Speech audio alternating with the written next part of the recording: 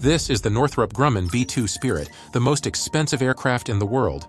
It costs an astounding $2 billion a unit, including spare parts. The B-2 Spirit's construction program is one of the most complex in history, costing just over $45 billion, almost twice as much as the Apollo program, which aimed to take man to the moon. But beyond its atypical format, have you noticed anything different about it? The B-2 Spirit doesn't have a fuselage or tail stabilizer, which are usually found on most planes. As physics teaches us, without a tail stabilizer, a normal plane cannot fly. There are two major examples of accidents involving the total loss of this component. One example is the American Airlines Flight 587, where due to the pilot's excessive and repeated movements, the tail stabilizer ended up separating from the aircraft, causing it to quickly dive towards the ground. Another example is Japan Airlines Flight 123, where due to a maintenance error, had a decompression event at the rear section, and that took a large part of the tail stabilizer with it. The aircraft became extremely uncontrollable, and despite the pilot's efforts, it ended up colliding with a mountain. But as we can see, the B-2 Spirit flies perfectly, even without a tail stabilizer. So, how did its designers achieve this? But first, why does the B-2 bomber even exist? In the 1960s, thanks to the extremely complex work related to the physics of radar waves proposed by Soviet physicist and mathematician Pyotr Ufimtsev, concepts such as the finite cylinder with flat bases, finite cone, finite paraboloid, spherical segment, and the finite thin wire were very well explored, mainly with applications aimed at the military area, especially for stealth. His work showed that large objects like a Boeing 737 or even a Boeing 747 could theoretically appear on the most advanced radar screens as much smaller objects like a small bird or even an insect. This was proven with the top-secret Lockheed F-117 Nighthawk, a 20-meter plane weighing just over 13 tons, but with a radar cross-section of only 0.01 square feet. In other words, it appears on radar screens the size of a small bird, even though it's a 65 feet plane. Following the same principles, the B-2 Spirit was designed, but the B-2 Spirit was being designed to be the main bomber of the United States, so it had to be a much larger and more capable bomber. And not only that, it also had to be much more invisible than the F-117. How much invisible, you ask? Well, it should appear as the size of an insect on the world's most advanced radar screens. This forced the engineers at Northrop Grumman to choose the flying wing design, a much more subtle and discreet design where the aircraft's fuselage is a natural continuation of the wings, and there are no tail stabilizers, as these surfaces greatly increase the visibility of the aircraft to radars.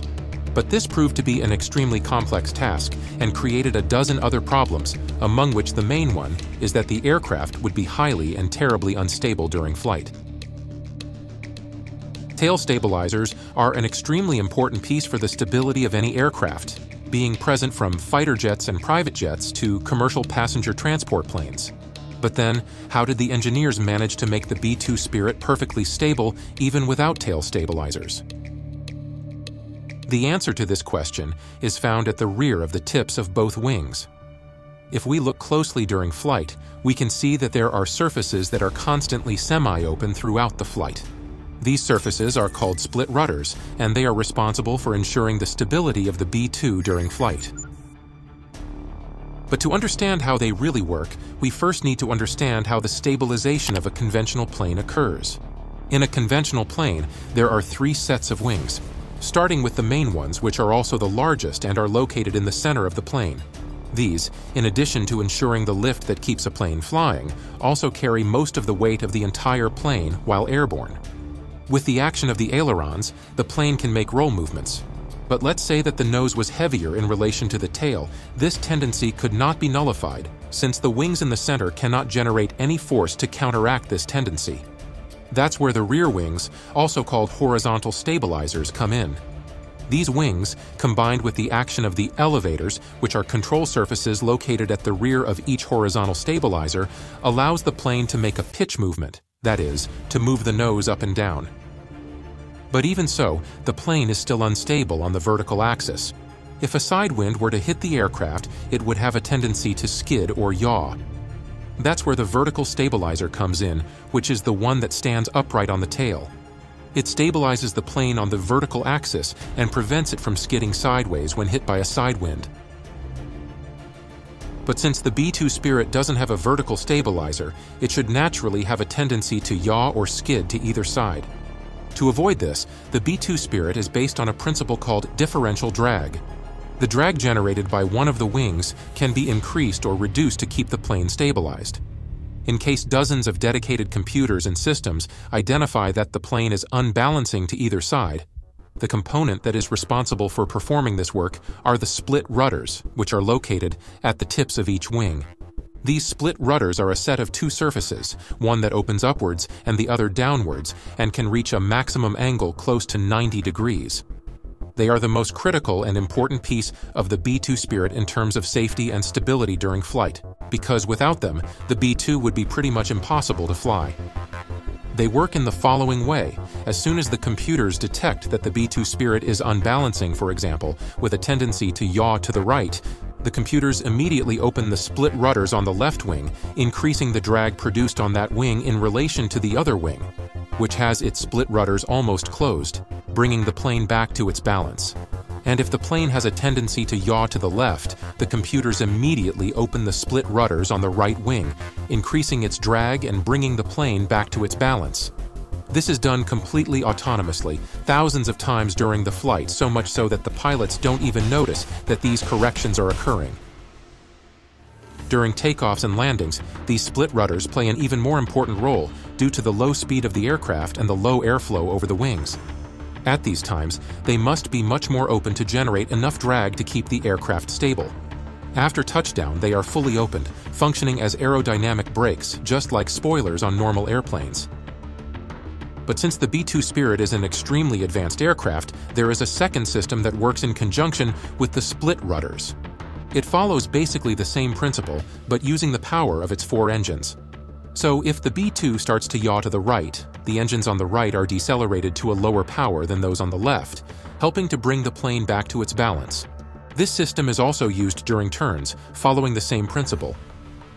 This system plays a crucial role during the B-2 Spirit's missions, as the opening of the split rudders greatly increases the visibility of the B-2 to radars.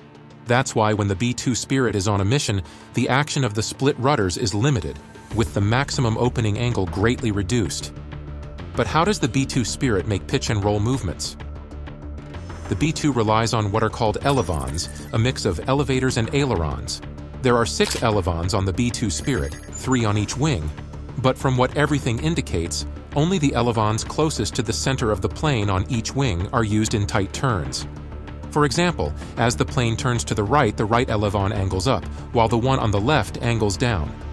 This system and the split rudders complement each other and act together at the exact moment when the turn is recommended.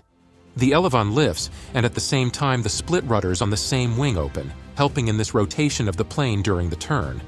This while probably the engines on the left are decelerated a little in relation to those on the right. These systems are so incredible, so complex, work so well, and play such a critical role for the flight of the B-2 that if they were to stop working in mid-flight, it would cause a catastrophic instability of the B-2 Spirit that would take the plane down. We've only scratched the surface of everything there's to talk about the B-2 Spirit, because a lot of it is not public knowledge or is highly secret. However, if you have any cool information about the B-2 bomber, share it with us and our viewers in the comments below. If you enjoyed this type of content, consider becoming a channel member. Starting at only $2.99 a month, you can get early and ad-free video access, exclusive wallpapers, and a lot more benefits on higher categories. Choose the member category by clicking the join button below or via our Patreon. Thank you for watching.